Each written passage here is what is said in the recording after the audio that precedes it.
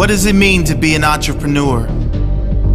In a world of inaction, overpromising and underdelivering, every second man seems to claim himself an entrepreneur. An entrepreneur is someone that would never call himself an entrepreneur. An entrepreneur is someone that is happy to work while all others are out partying. An entrepreneur's drug is success. He is addicted to success. And finally, the entrepreneur knows one simple fact: I will make it, maybe not immediately, but absolutely and definitely.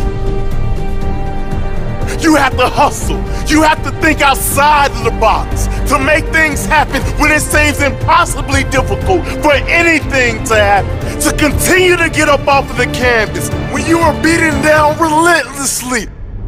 Win or learn.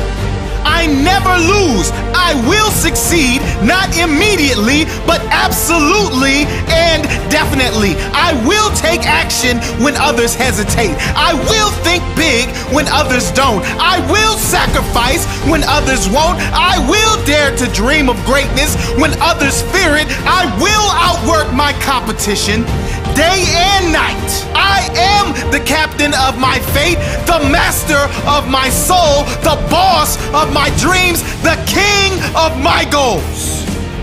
You have to be a leader, to be unique, to be hungry always and never satisfied. Proud, but never satisfied. To be followed by the competition.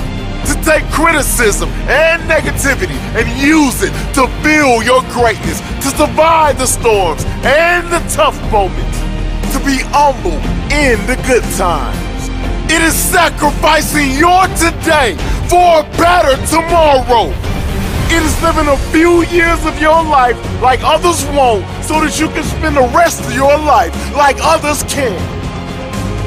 That sacrifice, the dedication, the commitment, the discipline. Only rare human beings have these qualities. Only the very best among us. Then there's failure. Because we all know that it is coming, it is human nature. I mean, find me a successful human that has never failed. You can't, they don't exist. The only difference between the extremely successful among us in any field and the unknown, the only difference, the successful guy didn't give up. He found a way when there seemed to be no way. The other guy, he threw in the towel. Failure is simply learning another way not to do something. There are great lessons in failure. When it comes to success, there is rarely ever a time when luck comes into play. Hard work, however, always comes into play. There is no greater satisfaction in life than that of hard work paying off. No greater satisfaction than knowing you are self-made. Take action while all others are sitting on their hands.